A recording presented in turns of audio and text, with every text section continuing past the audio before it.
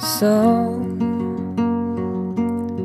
I finally moved on, even though I thought it wasn't possible. And now I'm sitting here thinking about a time when I couldn't let you go, when I couldn't see the light, I couldn't sleep at night, I couldn't look at myself in a mirror. And hopefully this is me finally letting you go.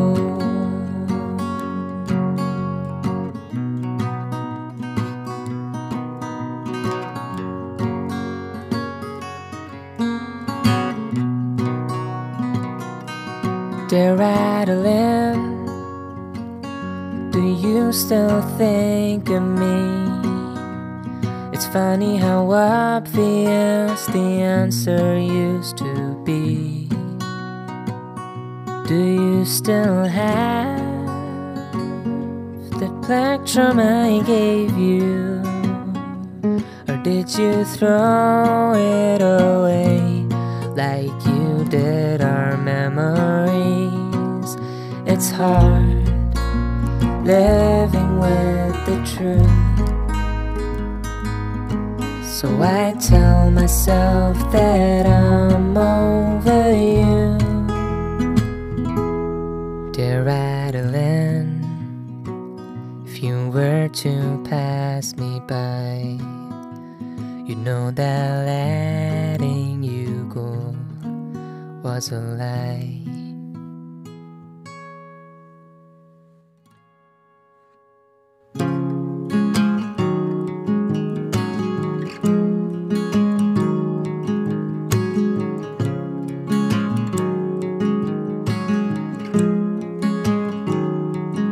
Margaret, I can only hope that loving her doesn't end for you the way it did for me, sealed up in an envelope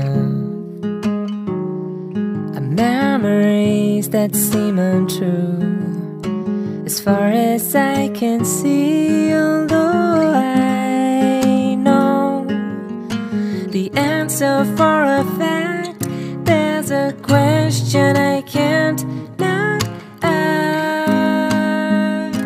Does Adeline still think of me?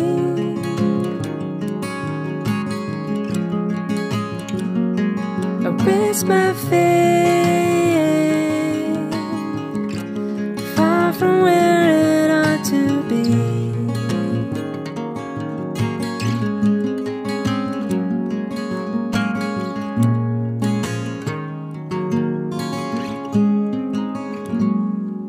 Margaret, like a climbing rose, she's beautiful and lures you in, but you mustn't reach for her like an addict. I overdosed on her lies and smiled alone when she said forever.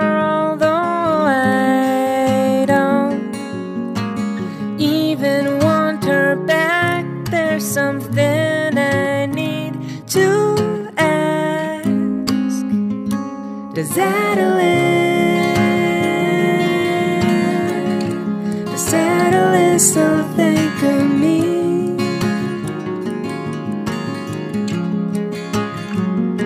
Or is my fate far from where it ought to be?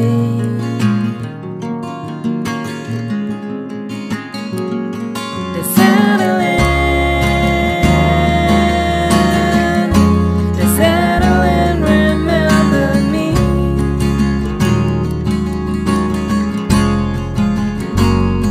Does Adeline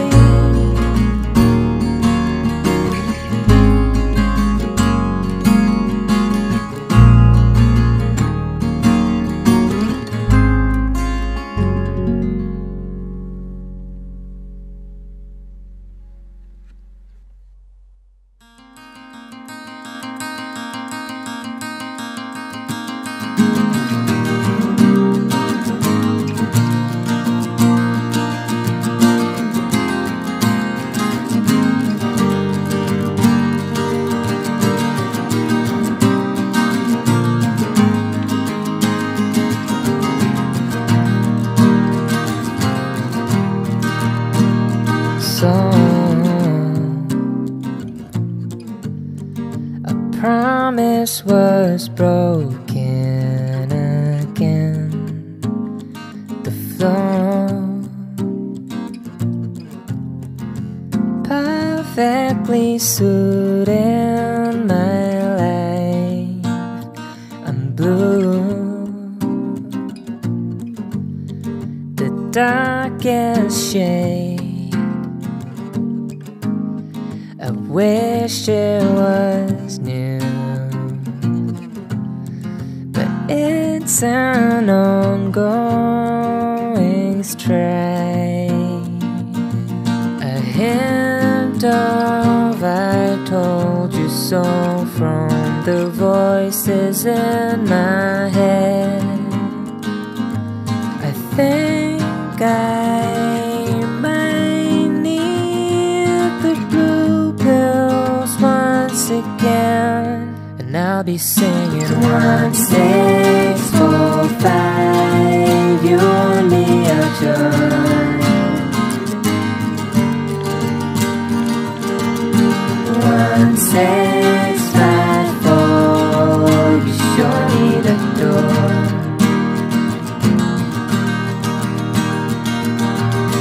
1, 6, 4, 5. There goes another line. 1, 6, 5, 4. You show me the door. You said you'd give it one more chance, but no, I think it's time to open the bottle of whiskey that I saved for a night with you, and drown in what could be.